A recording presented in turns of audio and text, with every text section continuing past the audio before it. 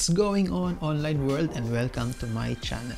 With the release of the new Sony FX3, Sony also released a firmware update for Sony A7S III on which the FX3 is commonly compared. Sony included a new picture profile for your Sony A7S III and it is the S-Cinetone. S-Cinetone is a color science commonly used in film production.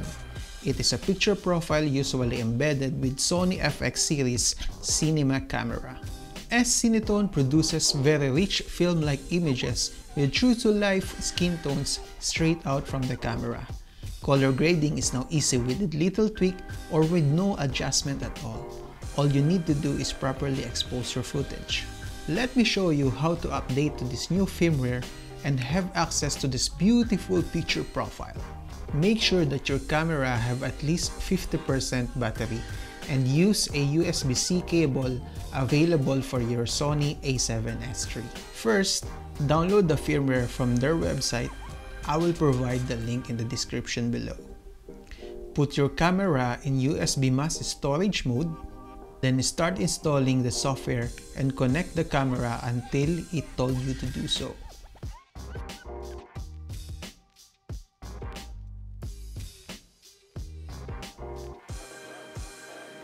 Wait for the software to complete installation. It does take a while, so just wait until it's done. Once the installation is complete, your camera will somehow restart and it will show you the imaging edge screen. After the installation, you are good to go and check your new picture profile.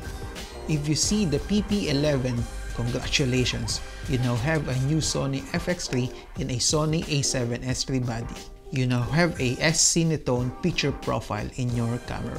There you have it, guys, and hopefully this video gives you a brief idea about this amazing new update. Truly, it's a great and smart move from Sony to have access to this feature, giving more creative freedom for filmmakers and content creators. If you're new to my channel, please don't forget to subscribe, like, or share this video if you think it might help others as well. See you in the next video. Peace.